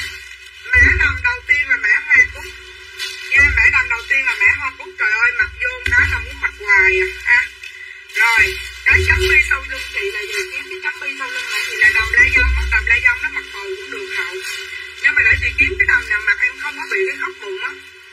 Em không có bị khóc bụng á. Có đầm đi tiệc cho mày luôn á. Nè. Đầm này là đầm hoa nhẹ nhàng. Là còn một cái đầm nữa là đầm nền xanh hoa đỏ. Ở dưới cái cây nó xuống nào. Có không? Tôi không. Để không? Có để không? Có.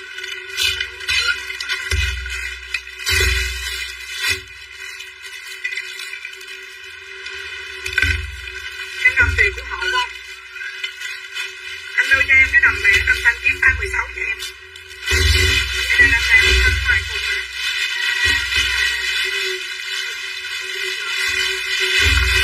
Lấy size 16. Nè gái, coi đầm xe cây nè, mê không? Trời ơi, coi đầm xe cây nè, củ tim nè, coi tay nè. Trời ơi, mấy con này mà mặc đi cưới hay mặc đi tiệc một phát nha, nó là phun xè đó em. Cho nên mà em khi mà em bụng lớn hay bụng nhỏ về nó dài qua gối rồi coi bụng em có cao có lớn nó cũng không có hỏng bụng lên. Nó không hỏng bụng nha, mấy chị muốn mua mẫu nào thì mấy chị nói nha. Mấy chị muốn mẫu nào thì mấy chị nói giúp em ha. Đó. Nó không có bị hỏng bụng, mấy chị lên cho em bộ hoa trà luôn anh Tư. Bộ hoa trà 80 đến 100 cái đó trên cùng á.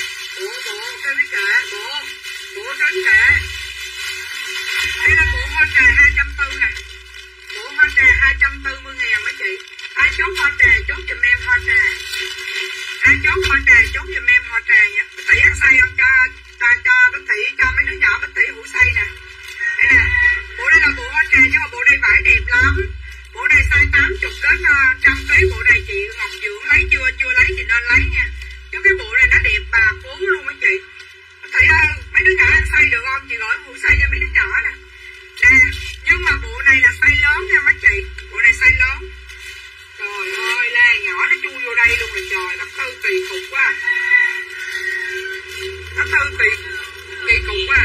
Bộ này là bộ hoa trà 240.000. Bộ này có size từ 80 đến 100 kg hoa trà. Chị nào chốt ở đầm vàng bao nhiêu coi là. Đầm vàng nó 350 hàng sơ cây đó chị. Cho em mượn đầm vàng với đầm xanh da trời luôn. Coi thử sát hơn cái đầm nào có tay được em. Trời ơi chị Thu mà về mặc con này đi tiệc ở ngoài cái vàng nó đẹp lắm. Coi chịu nổi không trời. Tôi ăn được không? Không cho con mày dắt cho mày nha. Trời ơi coi nè. Coi chịu nổi không mấy chị. Tán nó một cái chắc xíu ăn quá. Trời ơi đang buôn bán mà con. Mày á, bạn mày đó. Nó màu vàng là chị, màu xanh ngọc nè, xanh ngọc 16. Nè nó hiện giờ nó còn hai màu với chị. Màu vàng và màu xanh ngọc. Hai màu phải không? Có đỏ không? Có đỏ có tay không? Có đâu? Cánh sen có tay có không? Cánh sen có tay nữa, nó có 3 màu. Nhưng mà cái màu ý ăn chuộng là màu vàng. Tại vì em có cái túi vàng, bữa em mặc cái đầm vàng với cái túi vàng thì nó có một màu cánh sen nữa. Cánh sen là em bán nhiều nhất nha. Dạ, xanh ngọc là em bán ít nhất. Cánh sen là em bán nhiều nhất và vàng là em bán thứ hai. Đó cho nên là chị Tu chốt đi. Đầm sơ cây mẫu đẹp lắm. Giờ con nó đi xuống cho mẹ like không? Biết không? Biết ơi.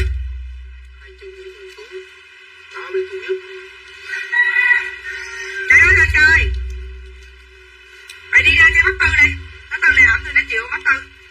Em có con sơ cây sắc nát nữa. Có màu không vậy? Có màu không? Trời ơi bác Tư ẩm mà nó hừ kìa. Trời ơi là trời. Nè màu xanh đẹp không mấy chị, xanh ngọc á. Nhưng mà để gần vậy mấy chị mới thấy nó đẹp nè.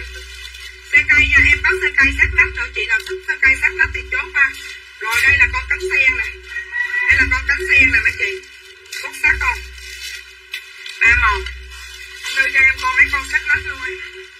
Nè. Lên cho mấy chị mấy con xe cây. Con này đầm tầng, con này 300. Con này đầm tầng, con này 300 nha mấy chị. Con này biết thấy mặt là đẹp lắm. Con này size 14 dưới 77kg. Dưới 77kg mua đi chị em cho nợ. Cho nợ tự nhiên bị giật mình. Tự nhiên vậy cái bị giật mình nè. Con này con xe cây nè đã chưa? Dạ mở cái lớp bị bóng này ra nha. Xe cây. Trời ơi để vậy một tỷ trước rồi chứ. Để vậy con sẽ đùi ở trước thôi chứ mấy chị. Cổ tim nè mấy chị, con xơi cây nè. Mấy chị có dây kéo nó đỉnh nè. Rồi xơi cây xanh của con nè. Rồi đỏ nè, đỏ của con, đổ lộn, đỏ xơi cây nè mấy chị. Đỏ nè. Trời ơi, form lên đẹp lắm. Vô trong trang bay của em coi em mặc chụp hình. Không có 60kg chị Ánh ơi. Em chỉ có một con xanh đen size nhỏ có 60kg thôi. Còn lại không có 60kg đó. Nó có màu hồng cánh sơn nè, màu đỏ nè và màu xanh của ban ha. Đó, nó có 3 màu đó. Có 3 màu nha mấy chị nha. Có 3 màu. Anh Tư đưa giùm em hộp xay xuống anh Tư. Bỏ cho con gái Bích Thị, bỏ cho 3 đứa con Bích Thị. Để quay nhận mua mai mốt tao về nó nuôi chứ. Đi lấy cho một cái đầm đá nơ ở sau. Em lên cho mấy chị đầm đá nơ ở sau 280. Chị nào mà muốn coi áo khoác hay coi gì lại coi nha, xong này em lên bộ chính tóc cho mấy chị nè. Đây là đầm đá nơ nè mấy chị. Trời ơi, em nói mấy chị là chị nào mà mê con đầm dây em, chưa có chị nào mà chê con đầm để nhà em hết trơn. Chưa có chị nào ta chuẩn bị em, hình như 1, 2, 3 bữa nay em ra mẫu này nè. Mẫu này đầm nơ đá có tay phòng gỗ tim, nó có màu trắng, màu đỏ và màu vàng. Nó có 3 cái màu để mấy chị mặc Tết á ha. Đây. Rồi chị nào chốt đầm nơ đen 280, chốt giùm em đầm nơ đen. Nơ đen 280.000. Chế nào chốt thì chốt giúp cho em nơ đen nha. Đó, nơ đen. Để em dạo xuống dưới một vòng nha em. Em thâu tóm cái gì đó, đưa ba áo móc sáng lên lầu. Em thâu tóm lên. Chiếc siêu này đầm xanh tay dài ra. Đồ xanh tay dài. Cái gì? Xanh tay dài. Đầm xanh hả? Dạ.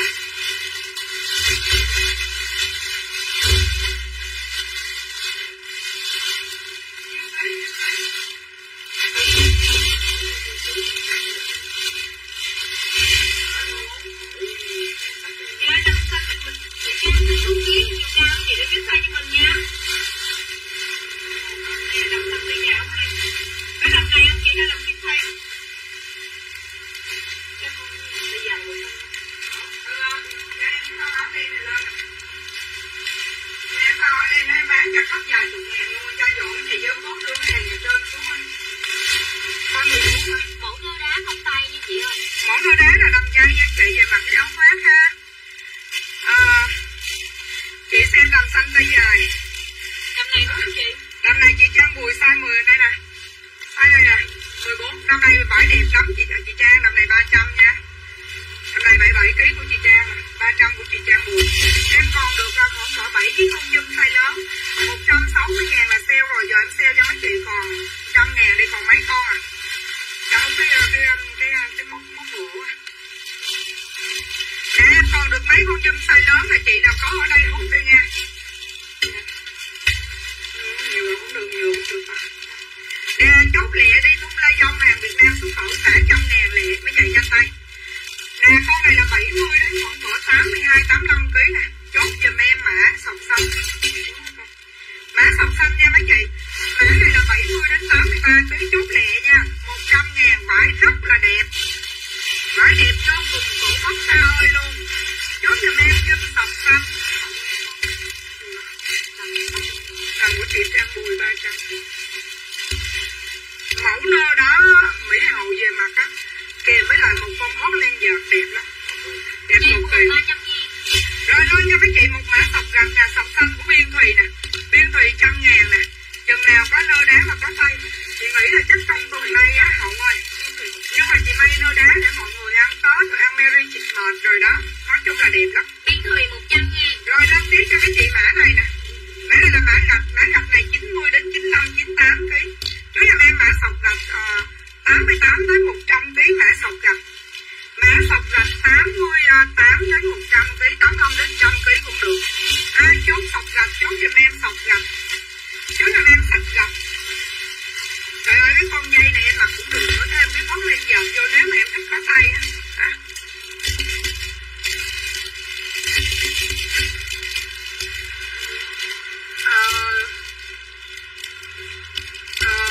Từ từ cái yếu ơi.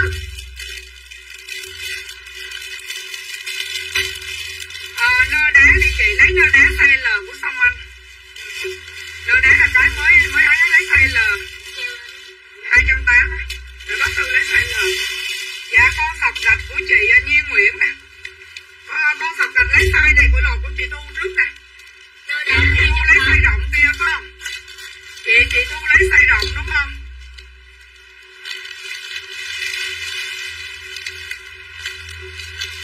Mày đã tao suy nghĩ từ đây tới tối cái đi rồi mai gửi hàng của quỷ.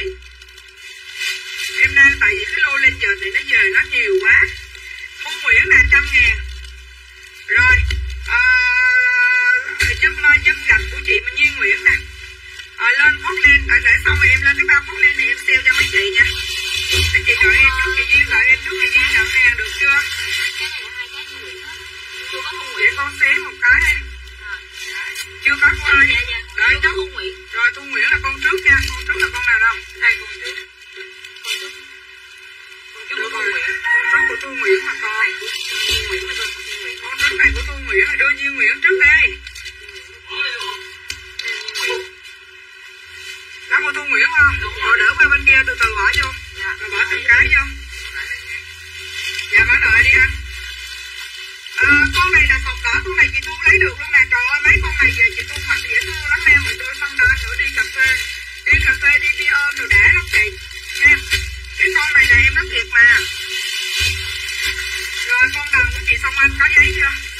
Song Anh 280 có giấy chưa? Rồi Song Anh bỏ vô 280 cái con đầm đơ. Rồi đầm đơ đá nó đẹp lắm chưa chị, đầu chê luôn. Rồi con sọc vàng cũng size lớn nè. Sọc vàng cũng size 90 đến 100 kg nè. Mà mấy con này mấy chị mặc không có sợ rộng nha. Khi mặc mấy chị đút cây á lên nó gọn cực kỳ luôn. Lên gọn ơi là gọn luôn. Rất là gọn, rất là mê luôn nha mấy chị. Chưa chị mới gửi tin nhắn nhận hàng đó chị. Vậy chắc nó mới gửi tối hôm qua. Chị Duyên mai này em có con gạch mã nhỏ nè. Con gạch size nhỏ 65 đến 75 kg nè. Chốt giùm em là lấy cho em, lấy luôn cho em rộng nha. Hồi nãy lấy mẫu gì vậy? Mẫu sọc gạch đó. Giờ lấy mẫu sọc vàng nè. Có lấy sọc đỏ thì báo em rồi. Thu Nguyễn 100.000 nè. Thu Nguyễn 100.000. Dạ ai chốt mấy cái con mã này thì chốt lên giúp giùm em nha mấy chị. Chốt lên giúp giùm em nha. Còn không chốt nữa thì em đưa nó lên bậc thang cầu thang nha mấy chị. Con này là con sọc đen nè. Chị Thu lấy luôn không? Chị Thu lấy luôn con sọc đen không? Ê chở hàng về Phú Yên không? Còn con sọc đen nè. Chị nào sọc đen chốt giùm em sọc đen. Ủa sao nãy chị báo bên Hồng Việt rồi mà. Chị báo là 4 cái bao tại áo phao gửi về Phú Trọ đó em. Em gọi về cho bên đó đây. Thì bởi vậy chị dặn rồi mà đó. Chị chụp hình qua cho nó luôn á.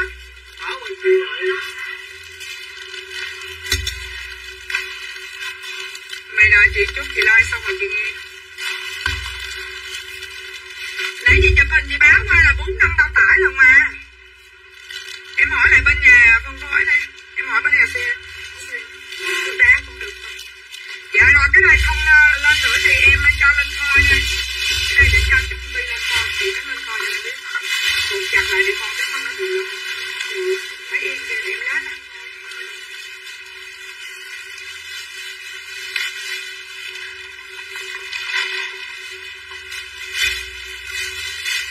Mấy luôn đúng rồi. Dạ. Em còn một bao áo lên giờ em sale mấy chị dài chục luôn. Rồi em dài chục nha. Ê mà dễ thương nha mấy chị. 160.000 sale cho mấy chị 90.000. Nay bán mai nghỉ mốt đi làm gái à. Con có bao kia để lại chuột cũ, cái bao đồng nó để lại chuột cũ. Nè mấy chị coi tay nè, tay dễ thương lắm ha. Rồi lên giúp cho em mã kem. Mã kem này size lớn nha mấy chị. Mã kem này 90.000 size lớn. Trời ơi nói nha, hôm nay chị nào chốt được lên giờ chị đã mê ha, chị đã mê mẩn. Rồi lên giúp cho em mã kem đầu tiên. Mã kem từ 65kg đến 85kg mã kem. Chị nào chốt mã kem chốt giùm em 90.000 mã kem. Nè qua cái like này là không có còn hàng này đâu nha. Không báo là qua cái like này hàng này không còn ở đây đâu mà có sự lựa chọn nha. Còn mã gì thì lên mã đó đó em. Rồi lên tiếp cho mấy chị mã phốt cam. Làm cái gì ta? Lên cho mấy chị mã phốt cam 60 đến 70kg mã phốt cam 90.000. Coi tay đẹp không? Tay dễ thương ha. Trời ơi mã này đẹp quá trời. Rồi 90.000 của tài lê nè con.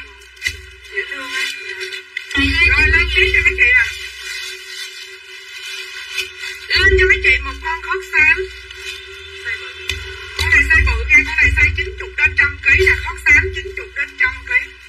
Chị nào chốt khót xám 90 đến 100 kg chốt giùm em khót xám 90.000 khót xám. Khót xám 90 đến 100 kg. Em lên cho mấy chị một con khót vàng, mấy chị có cái tay khót vàng nè. Mấy chị có cái phông tay khót vàng đẹp không? Trời ơi, xinh quá trời luôn. Xinh ơi là xinh luôn á mấy chị. Rồi khót vàng cho mấy chị 60 đến 83.4 kg khót vàng. Khót vàng phôm hơi dài mà vải hơi bị đẹp nha. Chị nào chốt khót vàng 90.000 chốt giùm em khót vàng 90.000. Trời này rồi luôn cho mấy chị mã này, mã cà phê sữa. Mã cà phê sữa này có dây cột nha. Rồi cà phê sữa 70 đến 85 kg, 70 đến 85 kg cà phê sữa. Chị nào chốt cà phê sữa chốt lên giúp giùm em cà phê sữa tay suông. Vàng của chị Cao Ngọc Huệ 90.000. Lên cho mấy chị một con khóc kem nè. Cao Ngọc Huệ 90.000. Khóc kem dễ thương không mấy chị? Khóc kem về mấy chị tự gài nút lại nha. Nút nó đang ở trên chế độ xéo. 60 đến 82 kg khóc kem. 60 đến 82 kg khóc kem. Ôi coi xinh nè. Em xinh em đứng một mình cũng xinh. Chốt giùm em khóc caro 60 đến 75 kg khóc caro xám. Đẹp ha, khóc caro xám 90.000 caro xám. Em cho em chụp đây, hai má nó nhỏ hơn ba tiêu có chút à. Con này đẹp nè mấy chị, alo mấy chị có đó không? Mấy chị với em đây.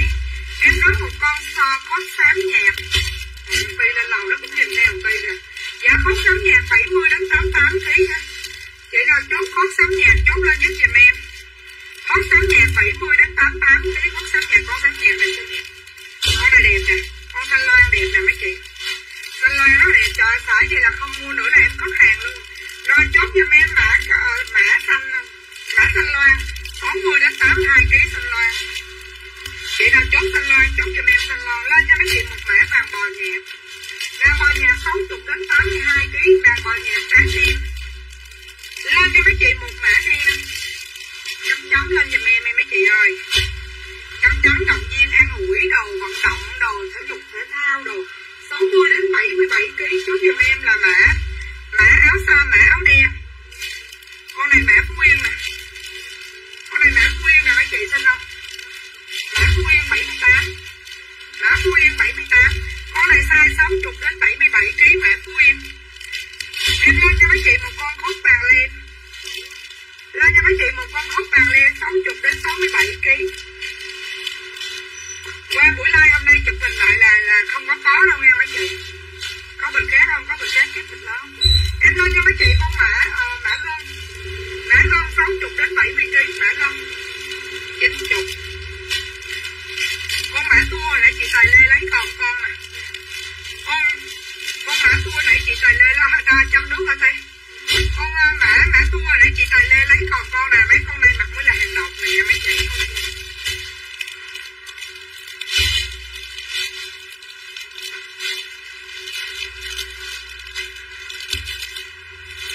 78 cây mặc được không? Không em, lên mà. Lên lửng mà em. 78 Phú Yên. Con này xinh nè. Mấy chị con này con lông nè. Chị coi sao con tay lông nè. Con này bao xinh cho mấy chị luôn nè. Đã không? Trời ơi, cái con này mê luôn á. Con này mê mỏng luôn á mấy chị. Con này phôm dài nha. Con này phôm dài và con này cũng ở dưới 85 kg. Để có con xám size lớn sao chị Dương Mai không lấy? Ôi trời em quýnh chị chạy không kịp quá. Đây nè chị. Con này size 90 đến 100 kg là sao chị Dương Mai không lấy? Trời ơi nghĩ sao mà con xám gì không lấy chị? Em hỏi chị Dương Mai là con xám này không lấy chị lấy gì giờ? Mà có 90.000 sale rồi đó. Nè lên cho mấy chị một con khót sọc nâu nè. Khót sọc nâu là 60 đến 70 kg nè. Chốt giùm em con khót phân tím nè. Khót phân tím nè mấy chị. Khót phân tím nè. Duyên Mai trời ơi, nãy giờ chị đi đâu vậy chị? 90.000 của Duyên Mai nè. 90.000 của chị Duyên Mai nè. Duyên Mai 90.000. Con bự đâu? Đây nè con bự nè chị Duyên. Trời ơi lấy cái con len chị Duyên toàn màu đẹp không luôn, 90.000 nè. Đó là màu đỏ gạch á. Màu đỏ đua đỏ gạch đó chị đẹp không? Màu gạch á. Cũng phải màu đỏ nữa nè, 90 đến 100 kg. 160 mà sao 90 mà mấy chị không mua gì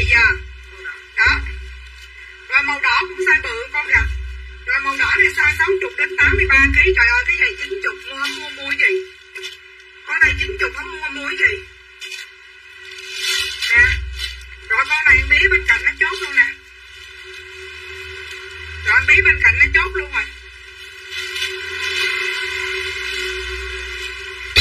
Lấy đỏ đó thôi, nhường đỏ cho Nguyễn Mỹ Hậu rồi kìa. Cái con đỏ nó mà bán 90 rồi thôi lòi le mà còn đẹp nữa nha. Là để vậy nó còn mông curry nữa chứ. Để vậy đỏ đẹp nữa chứ. 90.000 Nguyễn Thị Mỹ Hậu. Nguyễn Thị Mỹ Hậu 90.000. Em lên cho mấy chị một con màu nâu nè. Màu nâu 60 đến 72, 73 kg màu nâu. Em lên cho chị mấy chị một con xanh có xanh có viền nè, đẹp không? 60 đến 80 kg xanh viền đẹp ghê mấy chị coi nè. Nút khắc hoa luôn. Nút này đang là nút khắc hoa luôn nha mấy chị. Trời ơi thôi bị xinh luôn. Con này tung gông nè. Con này 60 đến 75 kg chút giùm em là gạch gông. Gạch gông 60 đến 75 kg. Cái lô này đẹp không trời. Con nâu của chị Tây Tuyết. Cái con này cái con nâu có cũ hả chị Tây Tuyết? Con này chị Tây Tuyết nhiêu ký vậy? Chị Tây Tuyết 369 là chị nhiêu ký hả? Con này 60 đến 80 kg vừa nè. Con này đúng không chị? Đó, đúng thì ok lên giùm em nha. Tây Tuyết nâu nè. Rồi lên cho mấy chị một cái con mã gạch cổ trắng, mã hồng cổ trắng 60 đến 72 kg. Tây Tuyết 90.000. Dạ màu gạch 60 đến 75 kg. Gạch gông đã lắm nha chị. Coi vơ vải nè. Con này đúng không chị Hằng Lê? Con này đúng không chị Hằng Lê? Dạ ok chị Tây Tuyết. Hằng Lê nè. Tối 8:30 em có like nha mấy chị.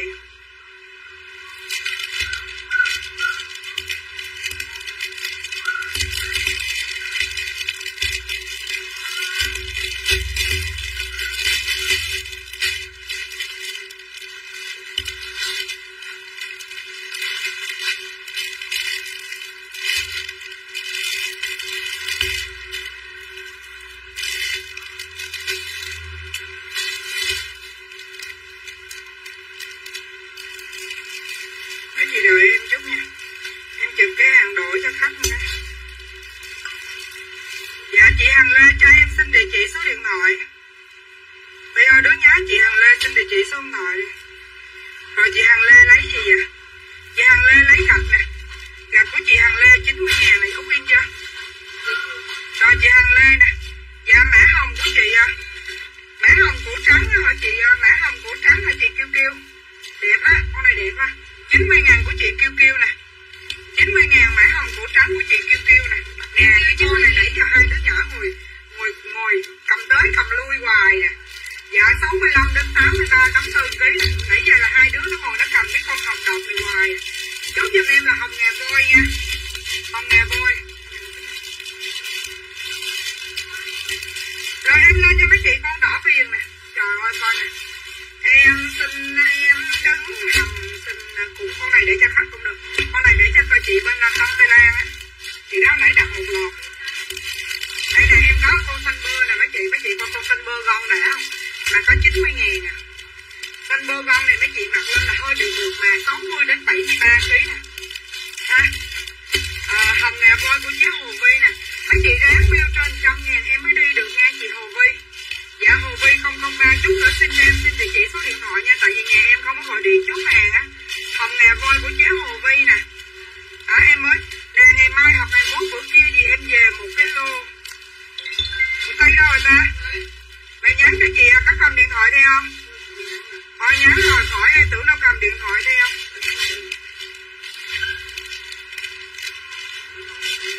Em có nhắn cho chị Hồ Vi á. Em có nhắn cho chị Hồ Vi cho em xin địa chỉ số điện thoại nha. Rồi Hồ Vi 90.000.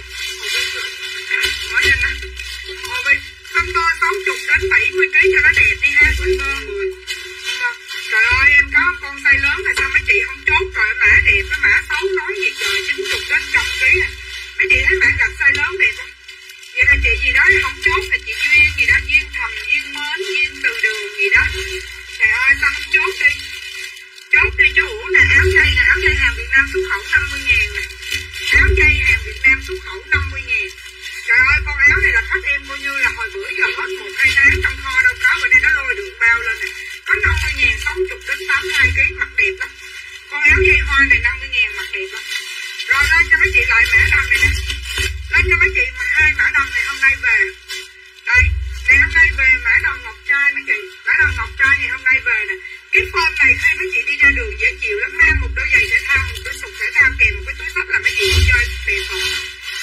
em đầm ngọc trai túi hai bên.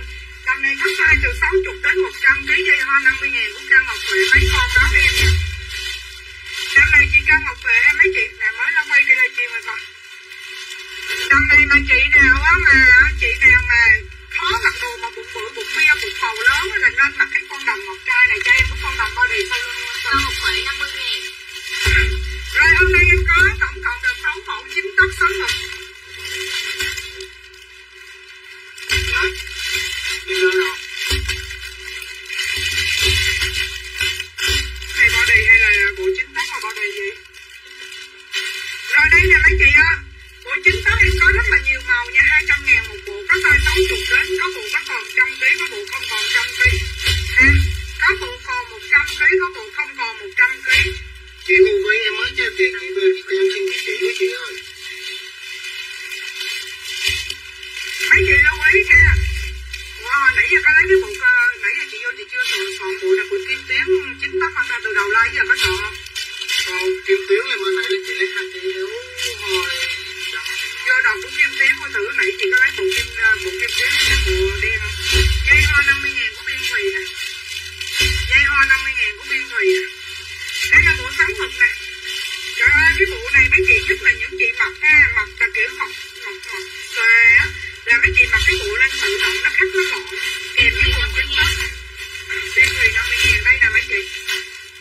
Chị nào chốt bộ 9 tấc này, chốt giùm em bộ 9 tấc nó có nhiều màu lắm. Có gì không? Đấy là cô Kim Tiến nó lấy size bộ gì, bộ sóng ngực màu gì? Lấy màu đen XL bộ này đi.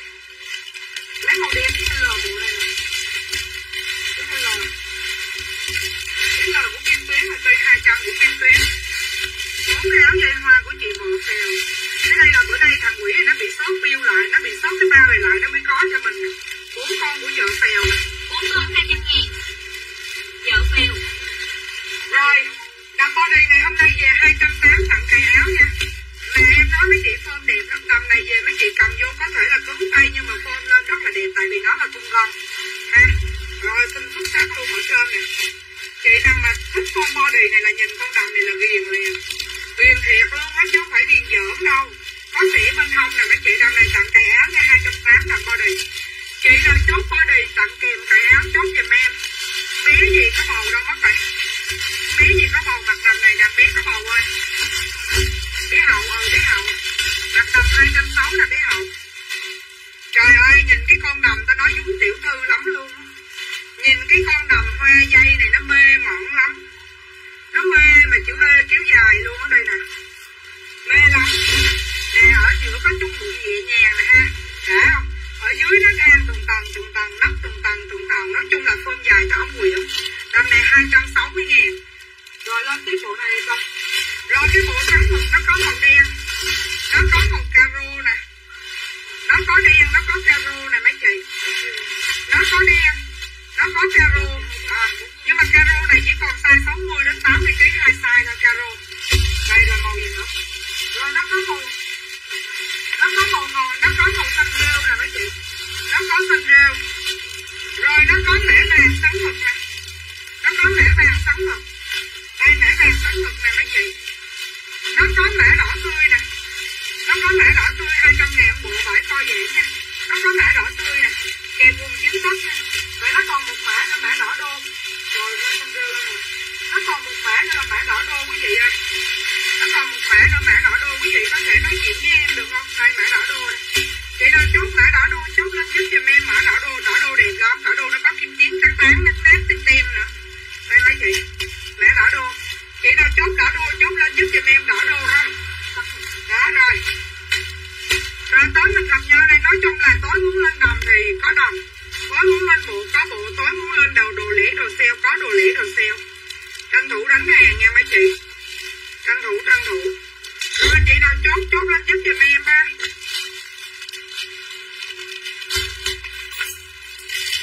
Đây lấy cái đầm sơ đây này.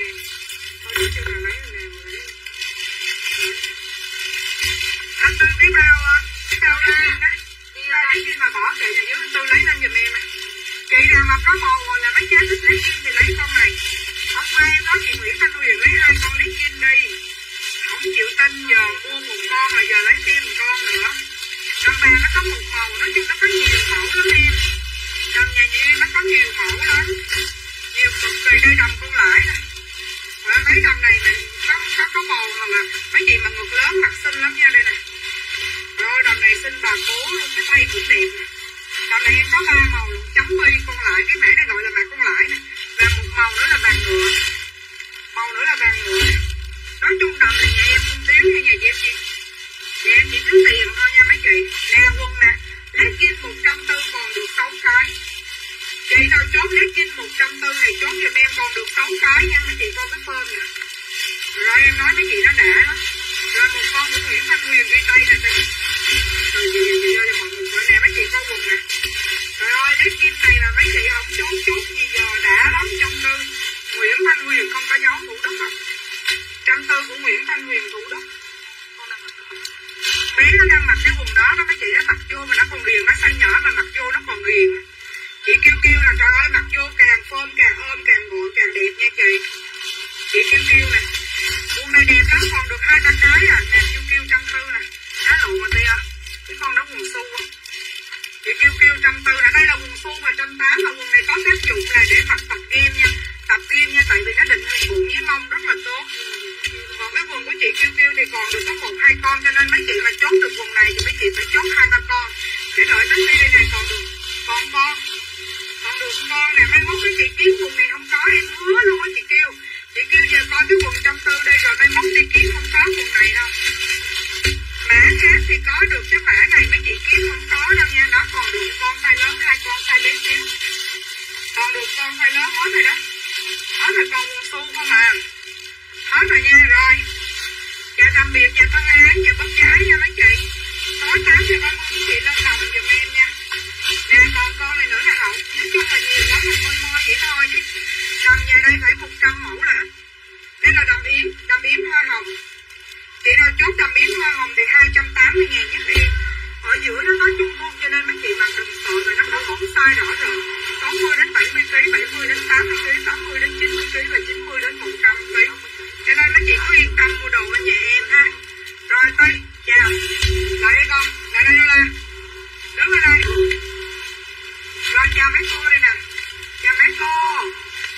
Lola chào mấy cô.